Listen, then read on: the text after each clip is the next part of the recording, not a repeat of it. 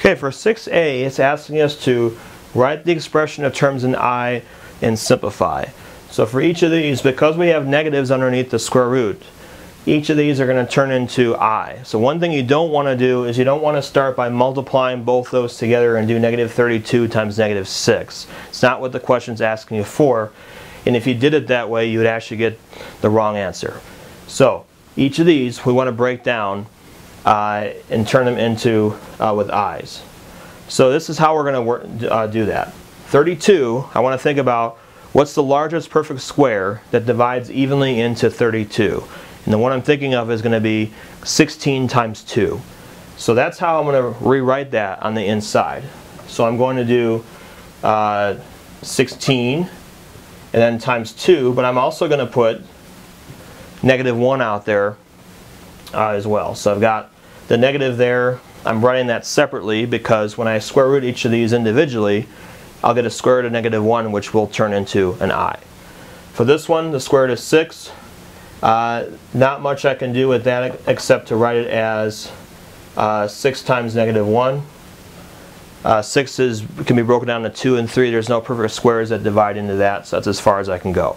So now I'm going to take the square root of each of these separately, and I'm able to do that because this is all multiplication. So multiplication, you are allowed to individually take the square roots of each one. I'll also do the same thing over here, square root of 6 times square root of negative 1. Okay, so now we're going to start simplifying. Square root of 16 is 4. Now, the square root of negative 1, that we're going to turn into I, because that's the definition. I is equal to the square root of negative 1.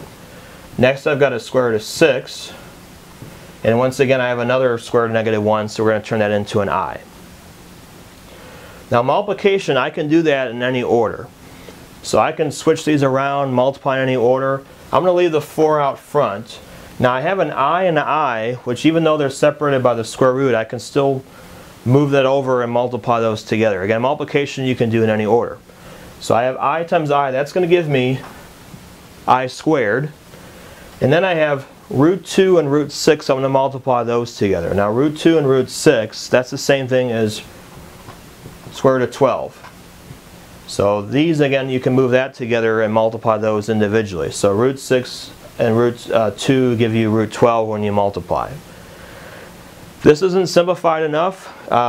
Two things that we can do here. We can put a negative 1 in for I squared because that's the definition for I squared.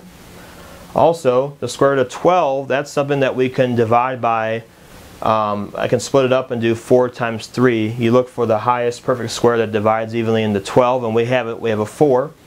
So now I have 4 times negative 1, and I'm going to split up the 12 into 4 times 3. So what will happen is I get square root of 4, which is a 2, and the 2 is going to come outside and multiply by these numbers I already have here. So if I take a 2 out, I'll have 4 times negative 1 times 2, and that's going to be negative 8. So I'll get negative 8 times square root of 3, and this would be as far as you can go with your answer. So again, all they want you to do is write the expression in terms of I. We did. We had i's here, and then we simplified it, and it came down to here, negative 8 square root of 3. So this right here would be your final answer.